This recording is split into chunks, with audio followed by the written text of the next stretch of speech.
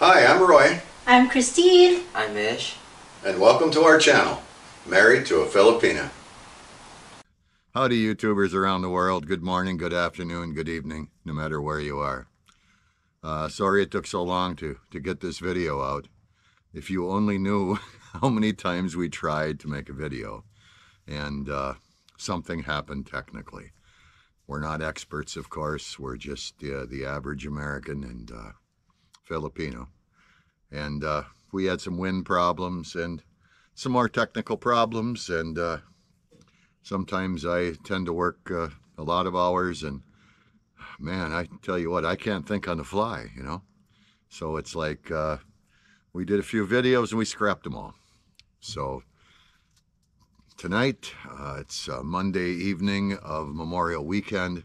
I said to my wife, you know, I have to make a video. So we just cooked some New York strip on the grill and some sweet corn. And I said, by golly, I'm coming out here to make a video. So the title of our video tonight is When Good Plans Go Wrong. And if you follow a lot of the gentlemen that I do around the world, you've seen a lot of the issues when people that may or may not have had good plans failed. And I'll tell you a little bit about our plan.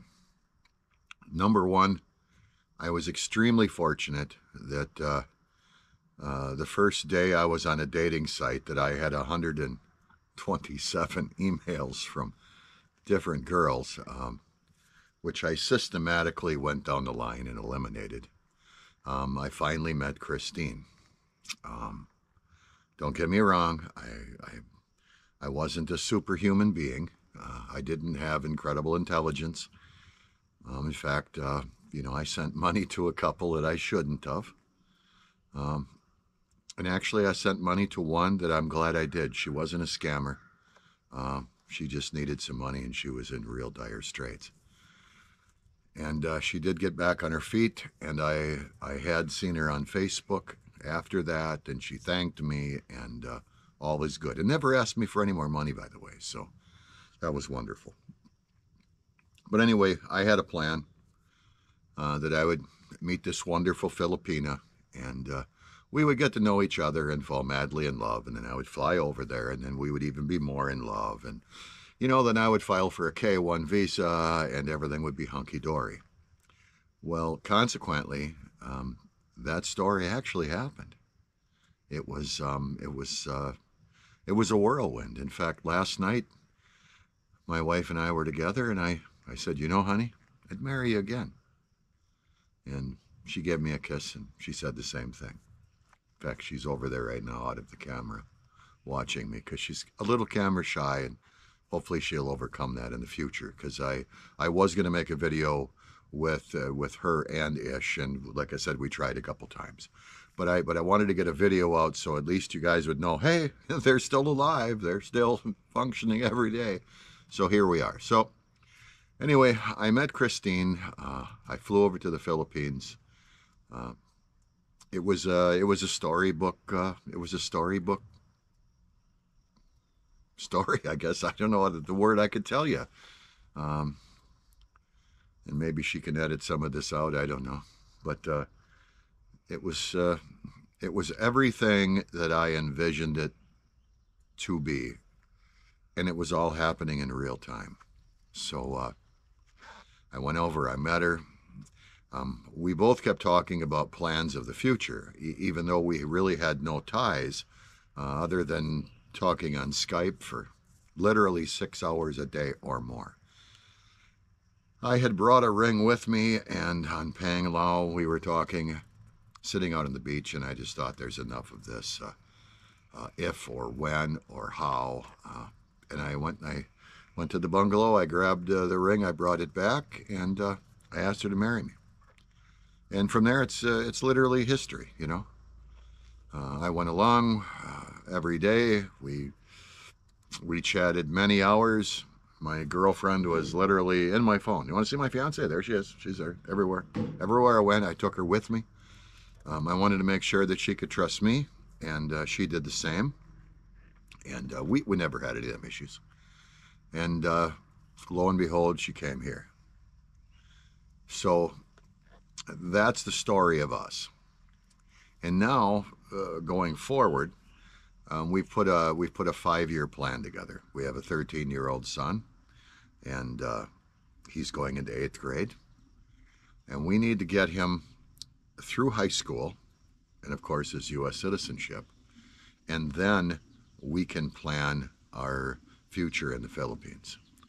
Now we're in the beginning stages of searching for some land. In fact, we're going back next month. We're going to be looking on the island of Siquijor. Not so sure about that yet. Or north of Dumaguete to Bias, and the southern tip of Cebu, up as far north as Mobwal. And we haven't made any plans or commitments to any of them. That's just the area we're looking. My wife favors south of Mobwal because we're 2.5 hours from Cebu City, which makes sense because her family's there. I have numerous friends in the Dumaguete area, but we're only 20 minutes by ferry to go over there and visit. So it's all pretty good. Doesn't matter to me. I love the Philippines no matter where I've been. I love the Philippines. So, happiness comes from the heart. It doesn't come from the place you're at. So that's our plan. And at that 5-year point, we're going to go there, and then we're going to go back and forth. And the reason we chose not to settle 100%, of course, number one, I have VA healthcare. And I'm not getting any younger. So figure, well, if we stay over there 7 or 8 months of the year, come back over here, I can do all my healthy stuff with the VA. We can see all the kids. And I have 4 children from a previous marriage. So, there's plenty of kids here to keep us in binding, and our grandchildren. So we'll go back and forth. And it's probably the best of both worlds. And I'm a realist. I know that there comes a point in time that I can't go back. Or maybe I can't come back here. I don't know. I told her if I get sick over there, just wheel me out into the ocean. I'll pull the trigger. It's done. But there'll be a point where we say, honey, I can't make the trip. Either way. That's just a given at one point in time. I already know about all the legal aspects of owning a home over in the Philippines. It'll be in my wife's name. I lease the property, and I'll tell all of you folks that because I'm sure otherwise I get a bunch of comments. I'm going to lease the property from my wife. At 25 years, I can renew a second lease. That probably won't happen unless I plan on living forever. That's probably not going to happen. But that's our plan. So I know the legal aspects of owning property. I know the peril, so to speak, of the Philippines. And honestly, at this point in time in my life, really, it's only money. Money doesn't make you happy. I have enough money to be happy, more than enough money to be happy. And I'm not a rich man by any means. But I'm rich from within, and I'm good with that. So that's our plan. Now, I know that if you follow a lot of people on Facebook or YouTube, you've seen a lot of plans go awry. The John Harper story, for instance, that was on the website Old Dog New Tricks. I'm friends with Paul McGill. John's a great guy. John came over there with a bad plan. He was planning on being there for 3 years prior to Social Security, and he would have to live on virtually $600 US a month. Can it be done? Yes, it can be done. But I'm telling you, you want to live on $600 US a month in the Philippines, you better live like a Filipino. You're going to be eating rice and really crummy tasting fish. There isn't much else you're going to be able to eat, and some cheap vegetables to live on $600 US a month. That was not a good plan. I'm not mentioning John Harper to bash John. John's a friend of mine. But if you followed anything with Old Dog New Tricks, you know what happened to John. I'm one of the individuals in the U.S. That we helped him get established in Wisconsin. Everything is going well. I talk to John on a weekly basis.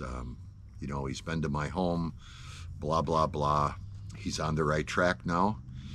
Last I talked to him, he had close to 9,000 US dollars in the bank.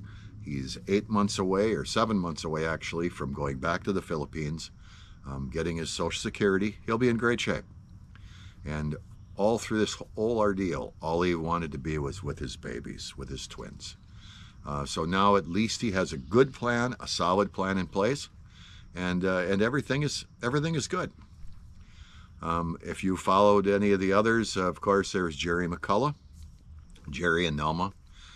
They were in the U.S. They had a wonderful plan. They married. They became U.S. citizens. They came back to the Philippines, had enough money set aside. They bought a home, living a life, you know, the life that a lot of us dream of having. And then Jerry had a stroke.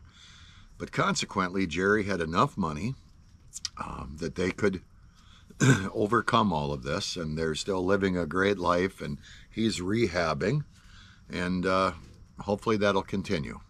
Another individual that had a plan, Monty Crew. I don't know if you follow him, but Monty Crew family. In fact, I wanted to get Monty Crew to come on board and do a video, and we've been busy, both of us have, and Monty had a plan prior to the pandemic. He was there for a year, had a business in the U.S. Monty's not a rich man. And honestly, when you look at a lot of these people that you see on YouTube, and their plans may go awry, you know, these aren't rich people for the most part, but they're people that just want to be happy. So, you know, you want to be happy and you don't have a ton of money, so you try to make it work. And Monty didn't have a lot of money, but he sent enough money over so Aragel could build their home during the pandemic. Monty was back in the U.S. working. And after the pandemic, he came back. He had a stroke and then a heart attack. And things kind of went awry real fast.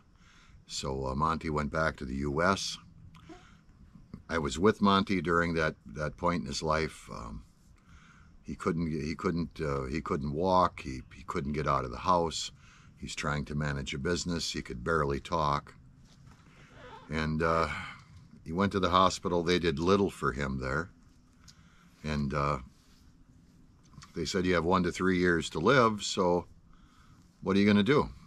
And Monty and I talked at length about that. And I said, you know, Monty, you don't have much. But you have Aragel and you have Faith, your little daughter. If I was you, pardon me, there's a lot of bugs here tonight, but I'm going to spray the lawn. Trust me on that. I said, go back. If you got 5 months, 5 days, or 5 minutes, I'd be with the people that really love you. And he went back. And since then, his business has failed. He sold it to some gentlemen that just don't have a clue. He was the strong point of the business, and consequently with him gone, everything went to hell. And now he's in the Philippines with little of nothing, waiting for his Social Security to kick in. And I know he got a lot of bashing from others, and you know, I was there during all that time with Monty. We talked every day, morning and night, during the day, because I drive trucks, so I can chat with him going down the highway. And I was all for it. I said, Monty, go there. Just go. You know, it'll all work out in the end. And a lot of good people on YouTube came forward, sent him donations. They're okay right now. We've got a little support group amongst a few of us, and we will never let Monty starve to death. And you know, that's what people do for others. And I'm not saying that you should base a plan upon other people helping you, but what I'm saying is that no matter what kind of a plan you have, if you don't have your health, you don't have anything. And that's the most important thing that we have, the most valuable thing we have in our lives, and yet we take it for granted. You know, I'm a realist, so I know that at any point in time, if my health changes, our plan's going to change. You know, that's just the way it works. It's the way it has to work. And sometimes, you know, moving to a foreign country, and you just wanted to be in paradise with someone that you love, without your health, man, I'm telling you, you're in a tough place, man. There's no freebies there. You know, it's like here, if you have a heart attack, you don't have insurance, someone's going to help you. They're not going to deny you. They will in the Philippines. Trust me. You go to a provincial hospital and they'll put you in the back room until you die. Say, well, we did everything we could. Sorry. And they'll play with maybe taps or something and throw you out the back door. I don't know. But it's a tough place. You know, they don't have the social programs that we have in this country, and it can really make it tough. So we're preparing for that. You know, we're preparing to make sure that we have enough. And you know, when I leave this planet, I'm sure there'll be probably 3 hours of darkness, like when Jesus Christ left. You know, I want to make sure that my wife is taken care of. I want to make sure that that things are good for all of us. You know, and I'm doing the best I can. And so you've got to formulate a plan that incorporates all of them things. Of course, it incorporates the financial aspect. If you're bringing your girlfriend or fiance here, by golly, make sure that they become U.S. citizens. You know, don't believe the scuttlebutt on the internet about, oh, that's all they want is to become a U.S. citizen so they can leave you. Come on. That's the farthest from the truth. I know so many good people that have done just that, and they're as happy as I am. And then again, it's up to you. You know, you can bring your fiance over to the U.S., and you can treat her like a piece of garbage, and I guarantee you your marriage is going to fail, and it's just going to go down the tubes, you know? So it's a two-way street. It takes both of you. You know, you make this commitment, and both of you have to work forward with your commitment in your marriage, in your relationship together. It can't be lopsided. It can't be one-sided. And you make that plan and you go forward with it. I guess I don't want to get too tongue-tied here, but that's what it's all about. And then and within that plan, you have to have escape routes. You know, we have an escape route here. You know, my golly, I get sick. Our plan's changing. It's literally going to change overnight. You know, and you know, I got a hip that needs to be replaced. I had a stent put in my heart. Honestly, I'm eating way healthier than I ever was, thanks to my Filipina wife. I never knew I loved eggplant. So I eat a lot of different vegetables now, and she cooks very healthy, and that's helping. Actually, my blood pressure is wonderful. I've lost some weight, and it's like, you know, that's super, super important. I've seen a lot of people in the Philippines that their good plan failed. And consequently, if I followed YouTubers all over the world, I'd probably see a lot of plans that have failed all over the world. And I'm not one to sit here and bash anyone about shoulda, woulda, coulda. That's the past tense, and I'm not talking about the past tense. I'm talking about today, and I'm talking about tomorrow. You know, remember in school, they always told us that today was the first day of the rest of our life. They meant it. So formulate a plan that you can live within the means. Try to execute your plan and don't stray away. And have your escape routes. And I have some friends, like I had mentioned prior, that, you know, their plan, they didn't have an escape route. In particular, Monty, he had no escape.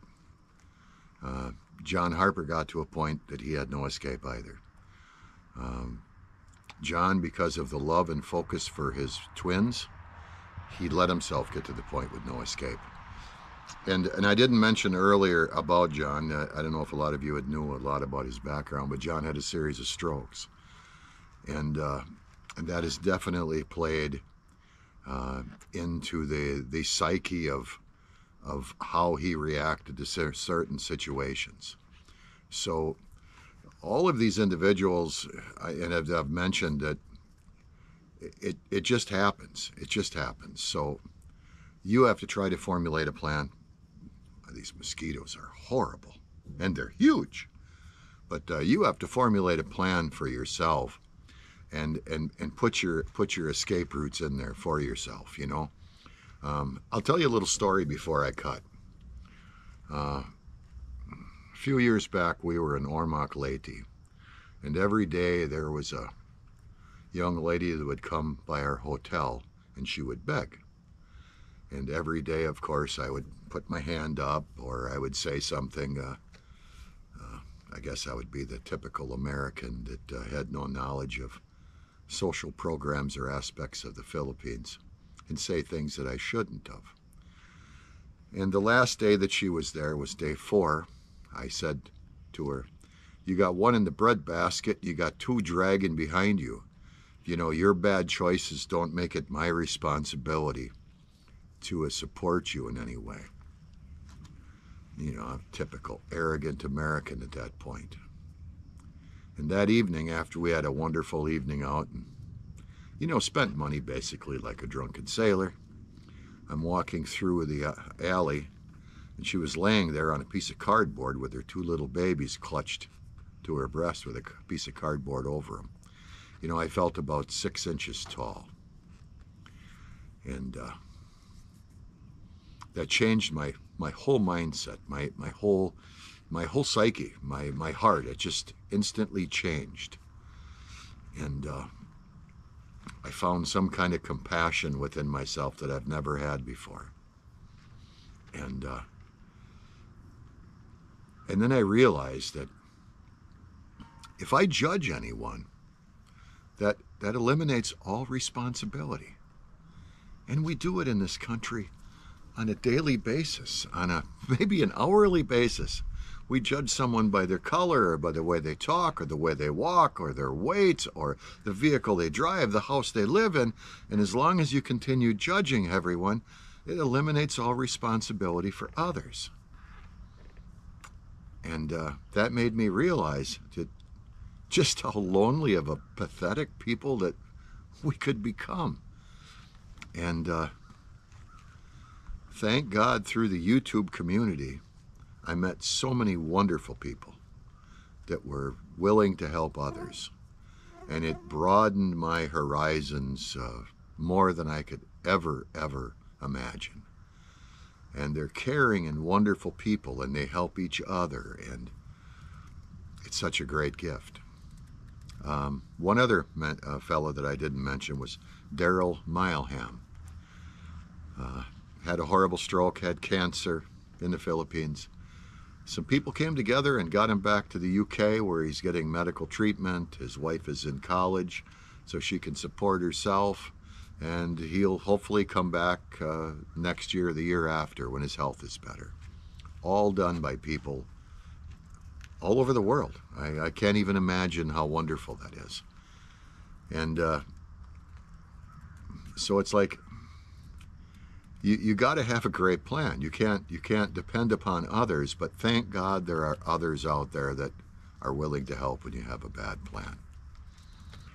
So hopefully I'm not trying to lose track here on what I'm talking about, but I wanted to give you a little bit of an insight into our life and what our plan is. So until next time, you have a wonderful day. Hope to see you soon.